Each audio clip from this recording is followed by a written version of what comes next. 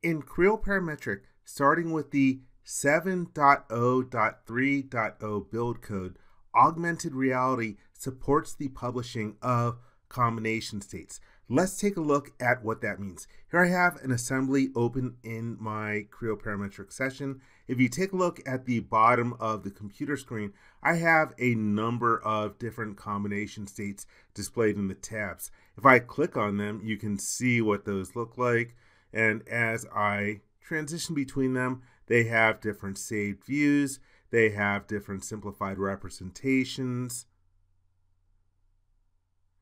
Here we have a cross section, an explode state, so forth and so on. So combination states can have a variety of different controls over the appearances. Let's go back to default all. And now to start the augmented reality experience, I'm going to define my target. So I'll click on the icon, and right now it is suggesting to use the bottom plane, a standard plane, at a distance of 185.25.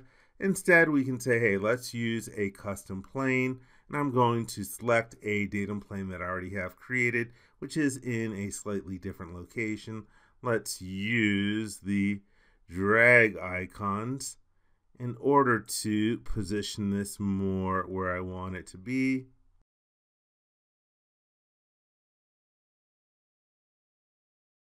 There we go. I am happy with the placement. Let me hit the check mark. And then the next step, I will click on Publish Model. Here we get the important data transfer notice. It is the disclaimer that you get. I will click OK out of here. And now it is prompting me to log in with my credentials. And now in the dialog box, we have the model name. Here we have the viewable quality. In order to publish the combination states, the quality must be set to high.